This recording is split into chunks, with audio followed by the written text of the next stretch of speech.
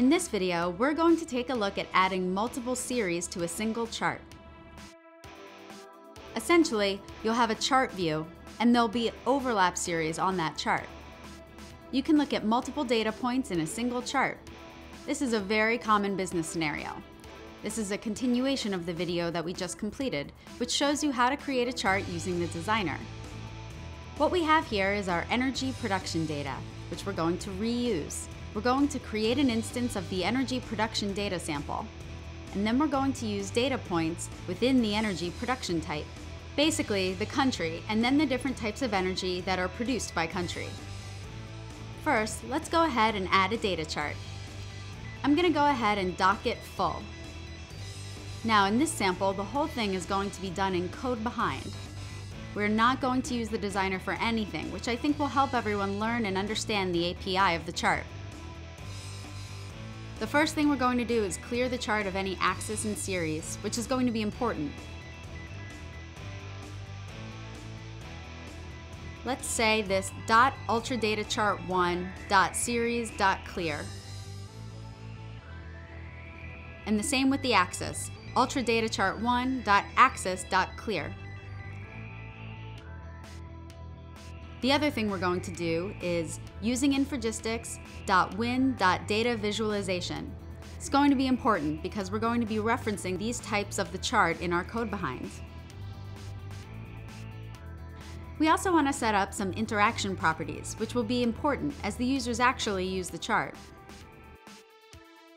Let's go ahead and set the horizontal and vertical zoomable properties to true. This allows you to do panning and zooming with the mouse or the keyboard.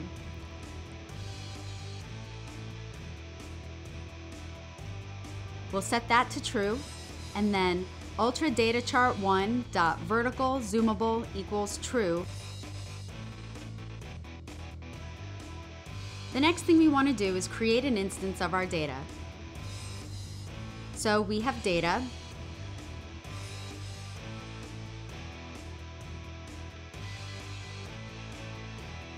Remember, the numerical Y will be on the left-hand side of the chart, and that's going to be the numeric data that we want to display. On the horizontal category, X-axis, we're going to want to show the country. The first thing we'll do is create an instance of our data, which we'll be reusing throughout. We're going to create a new energy production data sample.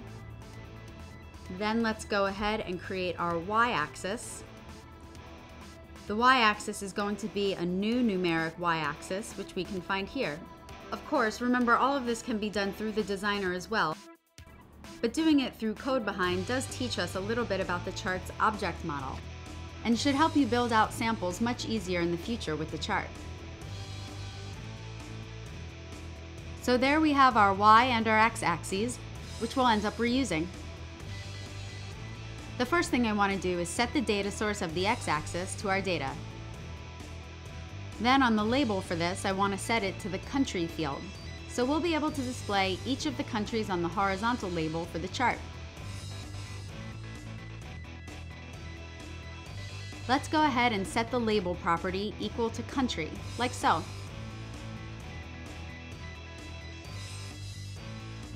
Actually, I did not say data source here, so let's do that now.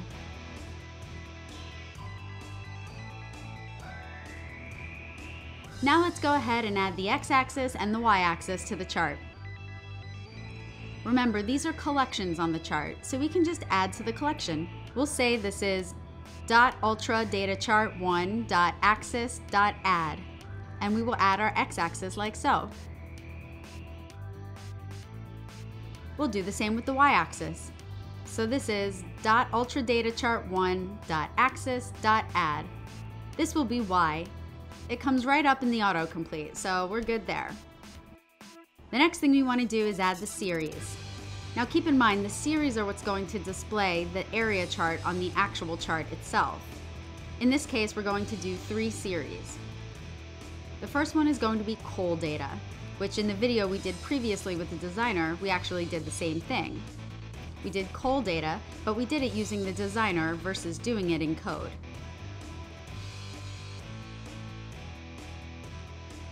Let's just go ahead and set up some basic properties here. Let's set up the data source to equal the data, so we have a new series.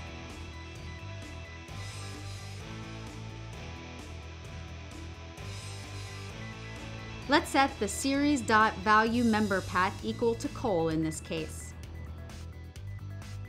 If we go look at our data, you can see col is one of the fields that we have here for the types of energy by country and by region for this particular example.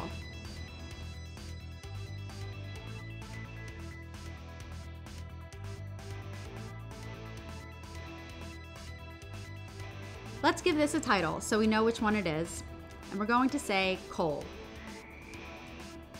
Now we're going to set the x-axis and the y-axis, of course.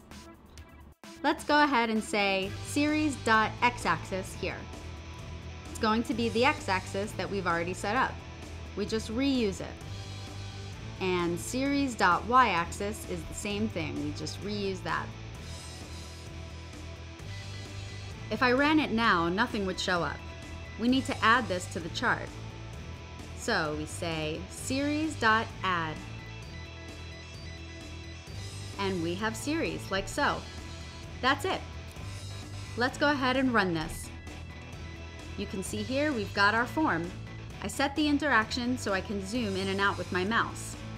Horizontal and vertical zoomable is true. My numeric y-axis is showing the numeric data on the left. So let's go ahead and add a few more pieces of data.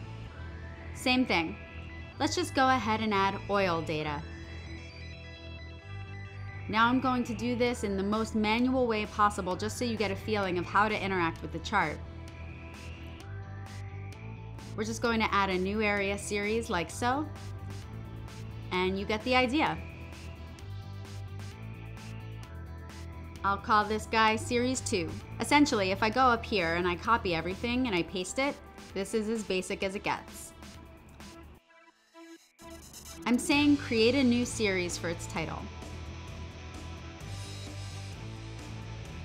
Let's use oil. What am I adding to the chart? Well, I'm not adding series, I'm adding series 2. Then if we do the same thing for hydro data, in this case I'll just copy the whole thing and paste it in.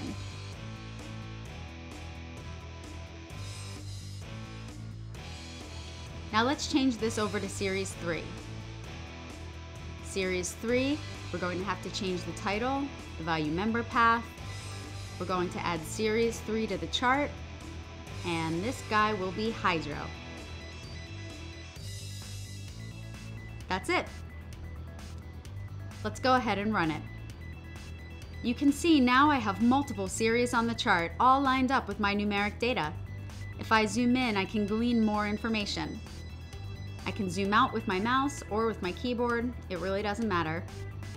There you have it. That's how easy it is to create a multi-series chart all in code behind with the Infragistics Windows Forms charting control.